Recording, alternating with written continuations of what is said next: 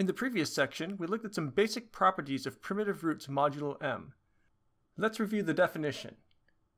Definition: if g is an integer and the order of g modulo m is phi of m, we say that g is a primitive root modulo m. The idea of a primitive root is that as you take different powers of it, you cycle through all the elements in the reduced residue system modulo m. This chart shows us all the primitive roots modulo m for various values of m. Notice that some have primitive roots and others don't. If you spent some time sifting through the data, you would eventually discover that there's a pattern for when primitive roots exist. There is a lot of interesting mathematics embedded here, but we will only focus on just a small piece of this result. Theorem: for each prime p, there exist primitive roots modulo p. Consider the reduced residue system zp star, which consists of the numbers 1, 2 up to p minus 1 modulo p, and let n of h denote the number of those integers that have order h.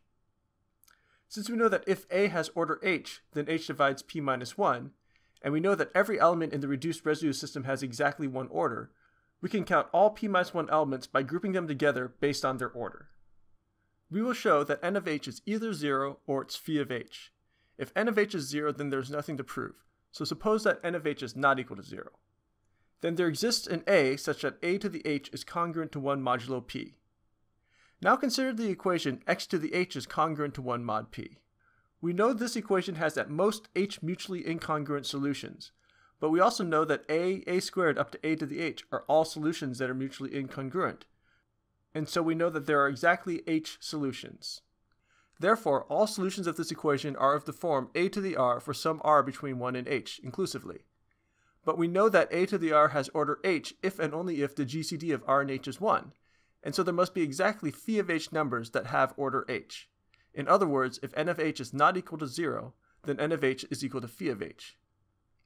For any given value of h, we still don't know whether n of h is 0 or phi of h, but we do know that n of h is less than or equal to phi of h for all h.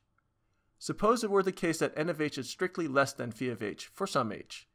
Then we would have this inequality. The sum on the right can be evaluated using the result we obtained when looking at arithmetic functions, but when we do that, we see we have a contradiction. This means that n of h equals phi of h for all h dividing p minus 1. In particular, we can see that there are phi of p minus 1 primitive roots modulo p. If we look back at the chart from earlier, we can verify that this is the case.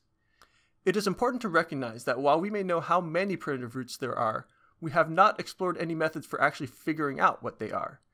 There are some techniques that are available that are better than guessing at random, but there is no general formula that allows you to find them. This is something you'll have to explore on your own if you're interested. Thank you for watching this video. I'm currently dabbling with the idea of creating more videos like these for my classes, and I welcome constructive comments that might help me make better videos in the future.